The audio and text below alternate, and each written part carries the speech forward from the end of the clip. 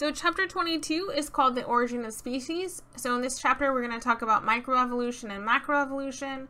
We'll talk about different species concepts and interspecies hybrids, and then pre- and post-zygotic barriers to producing interspecies hybrids. We'll talk about types of speciation and the hybrid zone.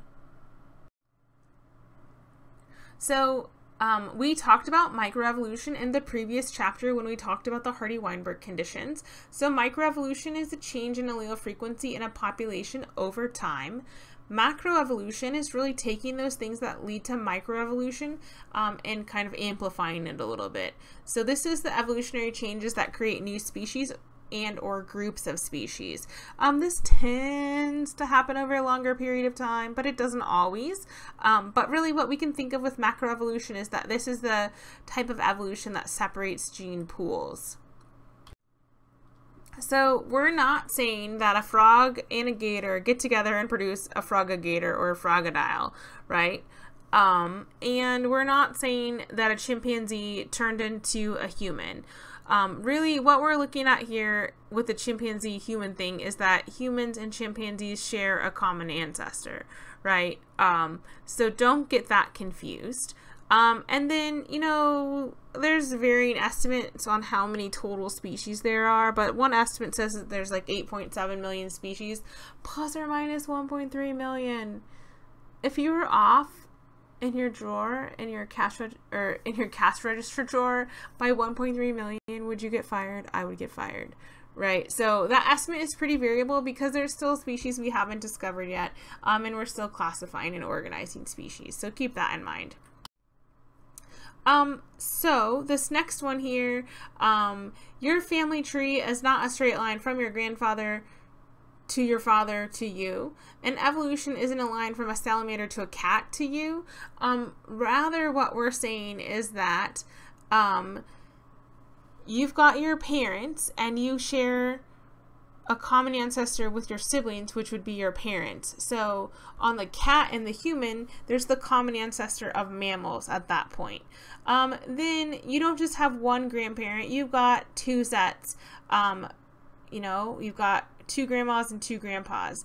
And then they're the common ancestor between you and your cousins. So kind of keep that in mind. We're also not saying like, you know, human is first place, cat is second place, and then the salamander or amphibian is third place. So keep that in mind there as well. So speciation is what we're talking about in this particular chapter. So speciation is the development of a new species. This is another one of those questions that I throw to you on the test and I think it's going to go well, and it's usually always in the frequently missed area. So speciation is just development of a new species. However, saying what a species is, that's a lot more complicated. So defining a species is tricky. And typically biologists are going to use things like morphological characteristics, so what things look like, can they interbreed, molecular features like similarities between DNA and RNA and proteins, ecological factors like where do they live, and evolutionary history. The classic speciation hypothesis is that you have isolated populations, they diverge, and then there's secondary contact where they are no longer considered the same species. As far as what happens with the divergence, those are any of the microevolutionary processes that we talked about in the previous chapter. So natural selection, sexual selection, mutation, that sort of thing. So if we look here, at first glance you might say, that's a whole lot of bears over there. But we look here, and you're like, those are dogs. To me, that Great Dane and that Chihuahua look pretty different. But both of those dogs are the same biological species. And then over there on the bear side of things, there's actually 8 biological species shown there. So defining what a species is and isn't is kind of a tricky task. So one of the concepts we can use to define what a species is the biological species concept. This defines a species as a group of populations that have the potential to interbreed and can produce viable, so living and fertile offspring. So their offspring can have offspring as well. And they have to be reproductively isolated from other groups. So man, there are some limitations to this. What about organisms that only reproduce asexually, like bacteria? They're not interbreeding with anyone. So how do we define them? What about organisms that require other organisms to reproduce? Or what about organisms that could interbreed but don't? But like we throw them in captivity and they can interbreed. Are they the same species? Are they not? Who knows? And then how can you tell what an extinct species even bred with, right? That is complicated. So we're going to go with the biological species concept to define species in our class. However, there are definitely some limitations. Other species concepts include the evolutionary lineage concept, which says species should be defined based on separate evolutionary lineages. Ecological species concept says each species occupies a distinct niche, meaning they have habitat that they use and they use it in a certain way, and they influence the environment as well. So it's defining species based on how they use their habitat, basically. So when we define species, sometimes you're like, those are kind of close, but not too close, or they're kind of the same, but not too the same. So if we look at the separation time for two populations, if they've only been separated a short time, they're likely to be similar and likely to be considered the same species.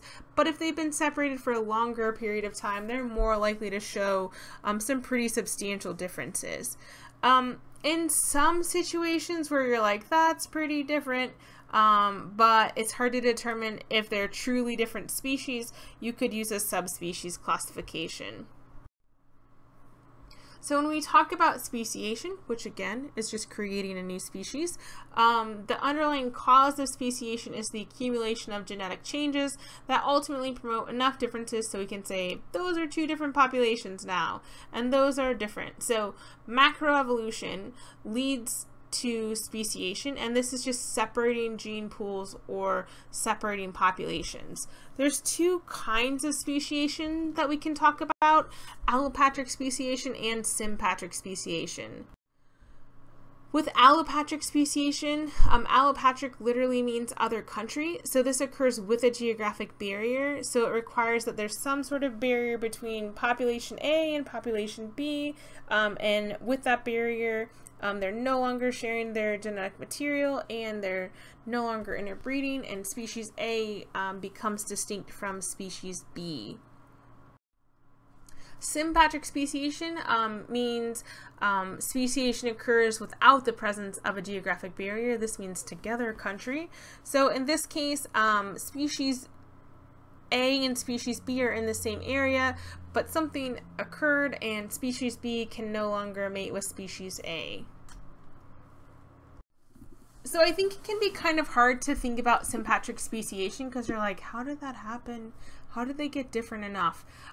So we've talked about this before, but plants are more tolerant of polyploidy, which is when an organism has two or more sets of chromosomes. So the species B, here in our row of different flowers there, species B is actually a fertile tetraploid hybrid between species A and species C. So species B can produce its own offspring that look like it, but species B originally formed when species A and species C interbred. So they produced an interspecies hybrid.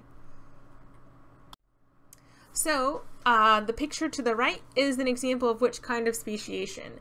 If we look at the picture, there's the mountain range there and the populations are diverging, and on secondary contact they are different enough that they do not interbreed. So that would be allopatric speciation. And then number 4, plants are more likely than animals to undergo which kind of speciation? That would be sympatric speciation. Why? Because they're more tolerant of polyploidy, and so they're more likely to produce viable, fertile interspecies hybrids. So how do we get the separation of gene pools? There's got to be some sort of reproductive isolating mechanisms. So mechanisms that prevent interspecies hybrids from forming and prevent interbreeding between different species are these reproductive isolating mechanisms. So barriers can either be pre-zygotic, so before a zygote forms. Recall that a zygote is just a fertilized egg, or they could be post-zygotic, so they happen after zygote formation. And we'll talk about all of these coming up here. So a pre-zygotic isolating mechanism is habitat isolation. So this is when geographic barriers prevent contact. So if they're literally not in the same area, they can't mate, they can't interbreed, so they would be different species. So there are no wild ligers or tigons because in the wild, the range of the lion and the range of the tiger do not overlap and never did. So temporal isolation, temporal means time. Like you can tell the passing of time by looking at a person because their hair starts to gray at the temples, right?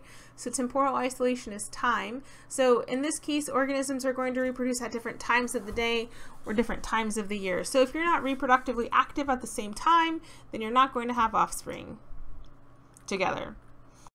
Behavioral isolation, so there's sometimes behaviors that are important in mate choice, like songs or dances. So there's a couple pictures there showing courtship dance in the albatross. So if they don't do the right song or dance, they are not getting a mate and they are not reproducing. So that's still pre-zygotic because that's before the zygote forms. Mechanical isolation is another pre-zygotic isolating mechanism. So this is when you have size or incompatible genitalia that prevents mating. If the parts do not fit, they cannot mate. So the damselfly is an example of that. The picture above the little box there is actually different damselfly genitalia. So they can be very different. Another pre-zygotic isolating mechanism is gametic isolation. So in this case, the gametes do not unite successfully. This is important for species that release their gametes into the water or into the air. For example, in sea urchins, you can see in the picture there's sea urchins that look pretty different, but they're obviously close together. They're going to release their gametes into the water column, and their gametes are likely to meet, but the egg is not fertilized because there's not the correct receptor on the sperm in the egg if it's the wrong species. So that brings us to post-zygotic barriers. So remember, post-zygotic is after zygote formation. So post-zygotic barrier would be hybrid sterility. So donkeys and horses, which are different species, can interbreed and produce mules, which are something that is real. This is not a mythical creature, right? But donkeys have a diploid chromosome number of 66. Horses have a diploid chromosome number of 60, and the mule's diploid chromosome number is 63. So they are going to be viable, meaning they live, but they are going to be sterile and unable to successfully reproduce. The next two I don't really have pictures for because there's not really good pictures for it. In hybrid inviability, the fertilized egg cannot progress past the early embryo form. So a zygote forms, right? An egg is fertilized, but it doesn't make it very far. Or with hybrid breakdown, that is when interspecies hybrids are viable and fertile, but subsequent generations have genetic abnormalities. So occasionally a female liger or tigon could be bred back to a male lion or tigon, but they've got they have chromosome abnormalities and they are unhealthy. So hybrid breakdown, or sometimes this is called F2 breakdown as well, because this would be the F2 generation. So there are no ligers in the wild. List one pre-zygotic and one post-zygotic reason why. So pre-zygotic, before zygote formation, they are not going to be in the same area. So habitat isolation would be a pre-zygotic reason. And post-zygotically, ligers tend to be sterile. So hybrid sterility would be the example there. Number 4 then, different firefly species use different flashing patterns to attract mates. Is this pre or post-zygotic? Well, it is going to be before the zygote forms, so that's pre-zygotic. And then what kind of isolation is this? This is behavioral isolation. So smaller isolated populations are often more likely to form new species. So if a small population moves to a new location that is geographically separated, natural selection could rapidly alter the genetic composition of that population, leading to adaptation to that new environment. Or you can have adaptive radiation, where a single species evolves into an array of descendants that differ greatly in their habitat, their form, or their behavior, or some combination of all three of those. Also, interspecies hybrids, even though we talked about different reproductive isolating mechanisms, interspecies hybrids do sometimes form.